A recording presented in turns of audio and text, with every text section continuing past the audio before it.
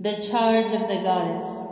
Listen to the words of the ancient mother, who was of old called among men Astarte, Aphrodite, Carodwen, Maya, Diana, Tara, Ishtar, Hecate, Bridget, and by many other names.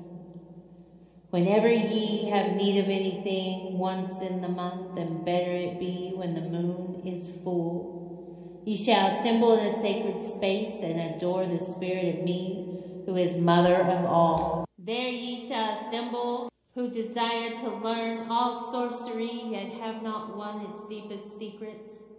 To these I will teach things that are yet unknown, and you shall dance, sing, feast, make music, and love, all in my praise. For mine is pure ecstasy of spirit, and mine also is joy on earth, and my law is love unto all beings.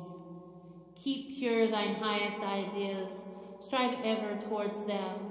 Let naught stop thee or turn thee aside. For mine is the secret that opens upon the door of youth, and mine is the cauldron that gives the knowledge of rebirth. I am the gracious lady who gives the joy to the hearts of mankind. I give knowledge of the spirit eternal, and beyond death I give peace and freedom and reunion to those who have gone before. Nor do I demand aught sacrifice, for behold, I am the mother of all things, and my love is poured out upon the earth. Hear the words of the star goddess, the dust whose feet are the host of heaven, whose body encircles the universe. I am the beauty of the green earth, and the white moon among the stars, and the rhythms of the waters. I call to your soul to rise and come to me, for I am the soul of nature who gives life to the universe.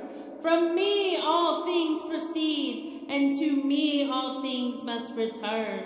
And before my face thine inmost self shall be unfolded in the rapture of the infinite.